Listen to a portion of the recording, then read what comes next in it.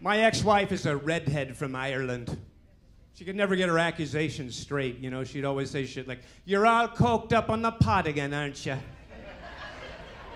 That's what you are. You're flying high on that, Marianne. She's religious now. She told me, "I don't need a man in my life anymore. I'm married to Jesus. Married to the Lord." I'm like, wow. Poor Jesus. Hasn't he suffered enough, really? You know, first the cross and now this shit. He's gonna need some pot to get coked up on, if you know what I'm talking about.